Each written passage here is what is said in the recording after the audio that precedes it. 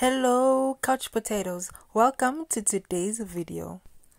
The Miz and Whitney were unfortunately eliminated this week on Dancing with the Stars.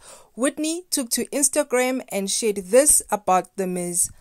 Mike, you were every professional dream partner. You took on each week with your whole heart and soul. You were fearless and so entertaining to grow into a dancer. I loved our brother and sister banter, our do better pep talks, and your ability to make me laugh so hard, while at the same time wanting to punch you. I am so proud of you and this season. You absolutely killed it. Yes, you are one of my favorites and I'll never forget this season with you. No one, I repeat, no one could get into that bold cap but you.